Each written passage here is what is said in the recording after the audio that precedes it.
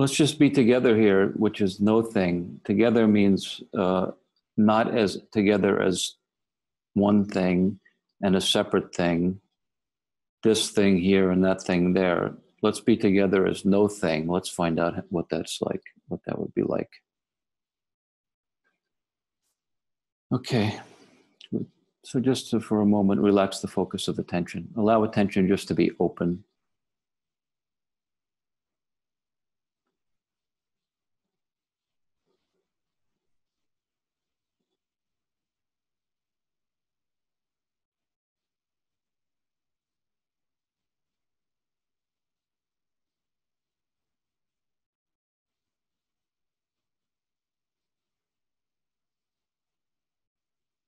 When we allow attention to be open, we notice that what is aware. Aware is here, you could call.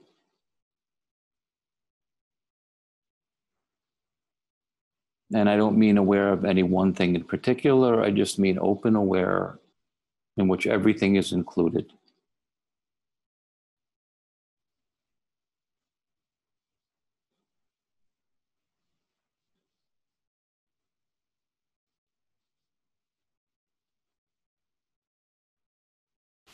So just notice, don't notice any of the objects, whether the objects of the visual sense or the sound or the senses of the body or thoughts. Don't pay any specific attention to any of those for a moment. Instead, pay attention to the simple fact of knowing that is here. Just knowing, which is not an object. Let's just do that for a moment.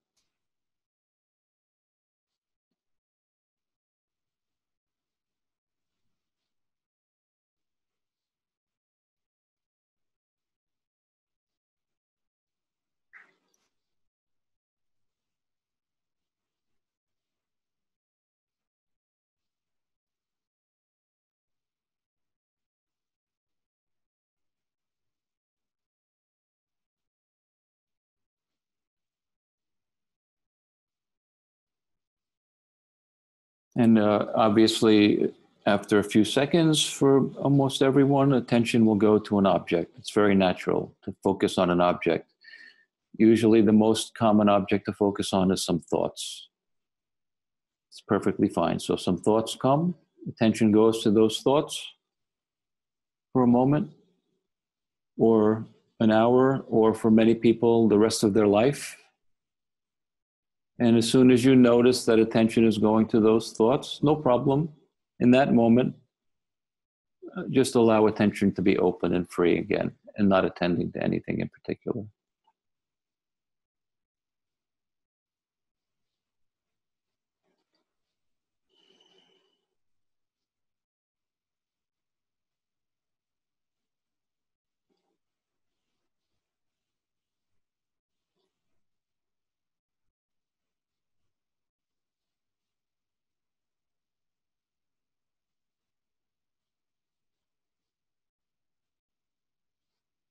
A couple of words that maybe come to mind, and these are not objects, but a couple of words that come to mind in this recognition would be here. Let's see if you recognize here and now.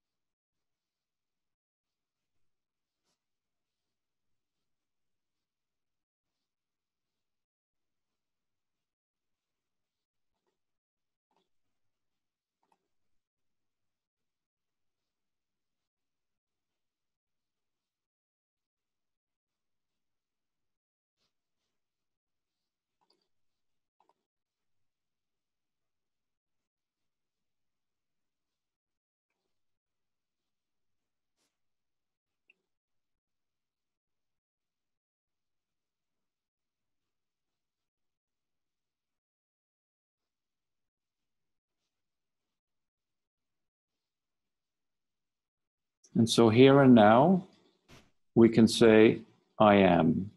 Okay, everybody can notice I am here and now, right? I am here. No, I'm not. Not I am a body and a mind and a past and a history. Just I am. Very simple. Let's just be I am for a moment.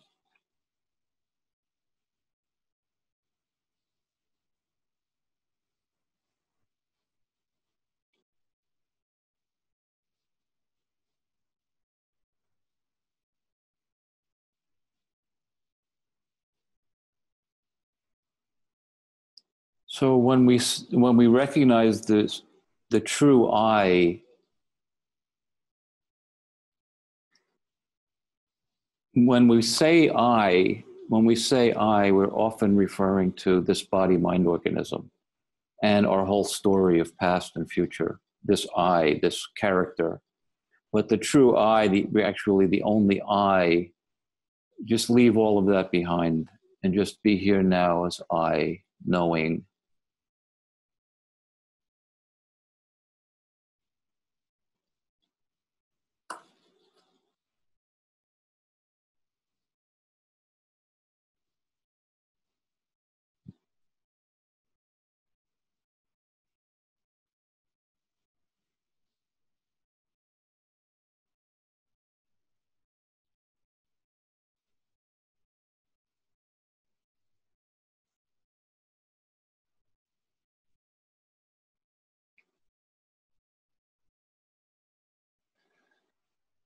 So what we think we are, who we think we are, who we've been believing we are our whole life, is this story of Salvadore, or whatever story that you've been telling yourself.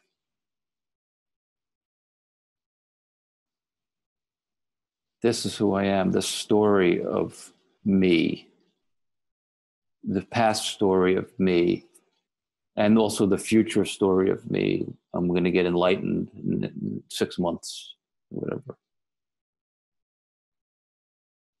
And we've been telling ourselves, I am this body, because there are feelings here, so that proves that I am the body. So we've been telling ourselves these stories our whole life, and we take that for granted. But let's find out who we are a little differently than that. So let's be on open holiday, open knowing, and we just simply know I am here, not as anything in particular, as no thing.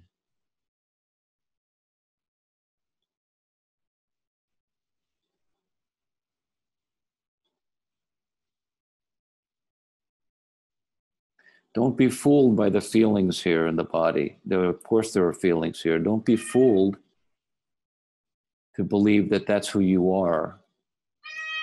You are the one knowing those feelings. So for a moment, I say, get real and don't be fooled because there are some feelings here. Know I.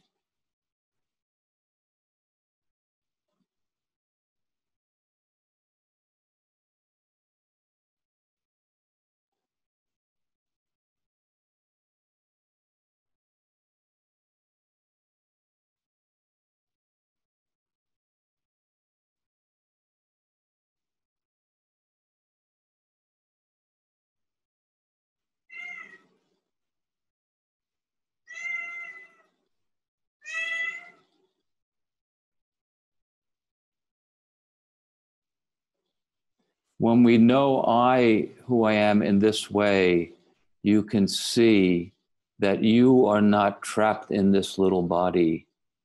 I engulfs everything, encompasses, permeates everything. The objects in your room are within I.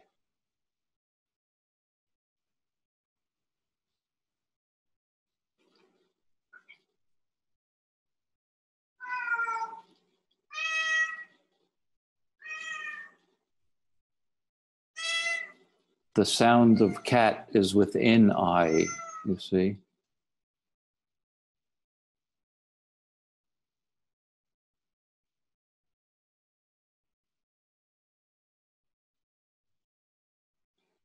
I is not trapped inside of a body. That's just what we believe. But what do we actually see for ourselves to be true? Because the work that I do is only about coming to know what's true for yourself by recognizing. And if you see for yourself what's true, you see that I is encompasses everything. The moon is within this knowing, isn't it? The galaxy is within this knowing. The body is within this knowing. This knowing doesn't have an inside outside stop someplace. We've been telling ourselves we're limited, but let's look and see if it's true. Let's have a holiday. Look, knowing is permeated everywhere.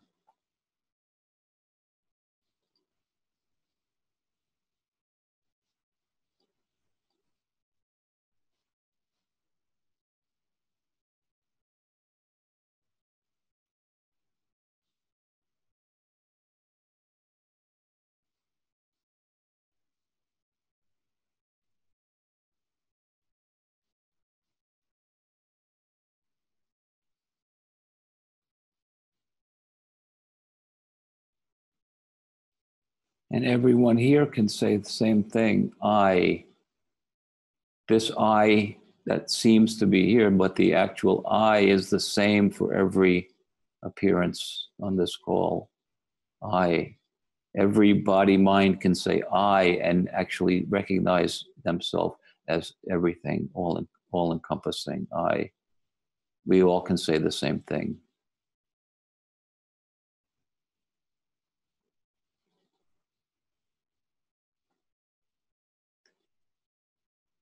If we disregard the story of self that we believe is I, my past history, my future story, my particular pains and aches, disregard all of that and know that that's not who I am. And if I know who I actually am, which is no thing, then aren't we all exactly the same? There's no difference.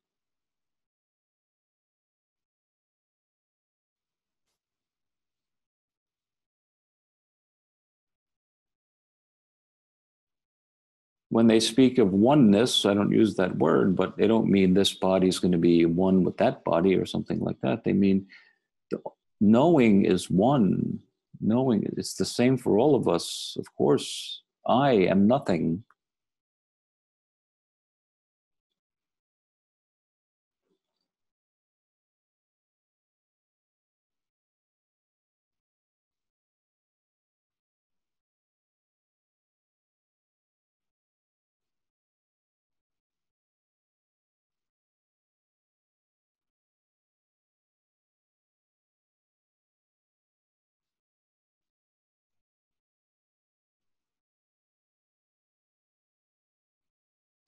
If one wants freedom,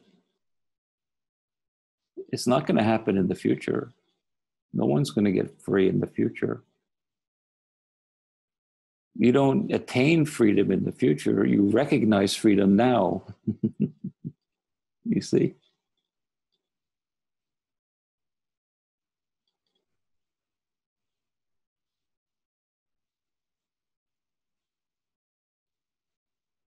You just know what's true, and truth sets you free. The idea that I'm going to get free in the future, that idea itself is bondage, obviously.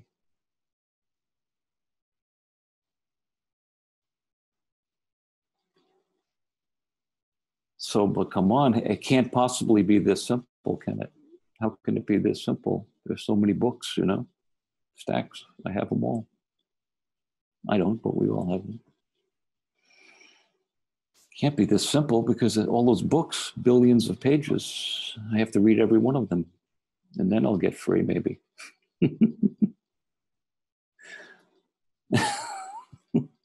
so how can this nothing? Can't be it. No, I have to work more.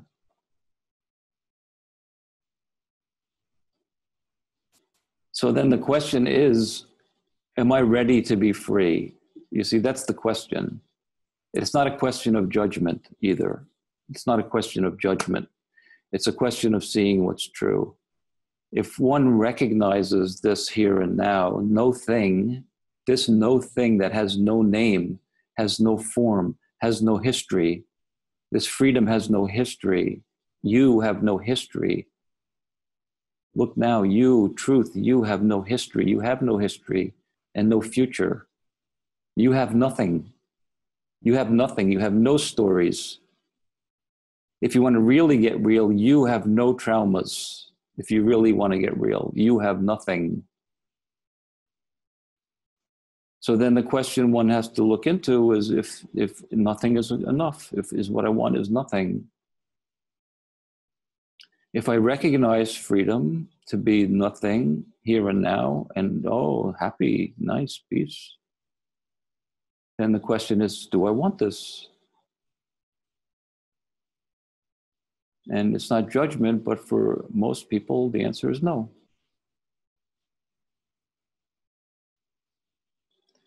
Because for most of us, until we're ready, and it's not a judgment, we still want to get in there and fix something. Or we want to correct something or understand something. That's a habit. Or we want to improve something so that we attain something more in the future. So in that way, I say, we're not ready to be nothing. We still want something. So then each of us has to look and see for ourselves. And just to be very honest, you know. Don't do anything about it. Don't judge it. Don't get rid of it. Just see, okay, this is what I want. No problem. Okay, now I know freedom. Then this is what I want. Have a holiday and see nothing again.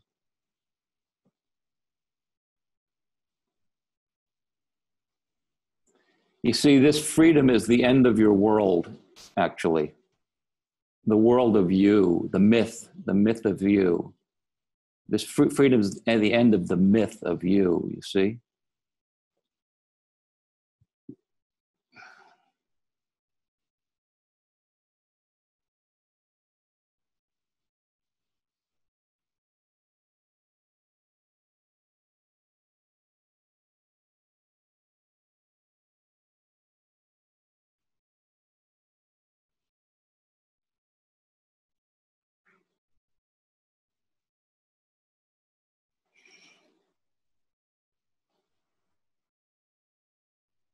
It's the end of the spiritual path. You know, my book, Liberation, is the end of the spiritual path.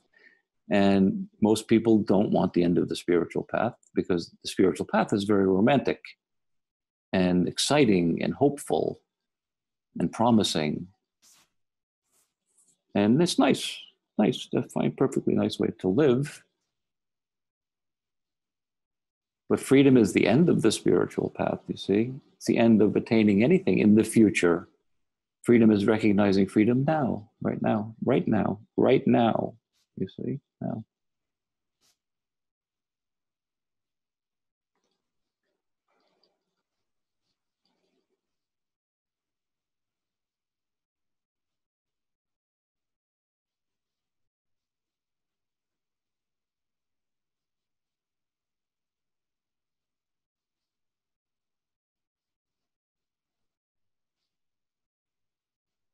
So as I said last time, and I've said before, this is where we meet in nothing. This is where we really meet, because this is where we all are the same. There's no difference here. There can't be difference in something that is nothing.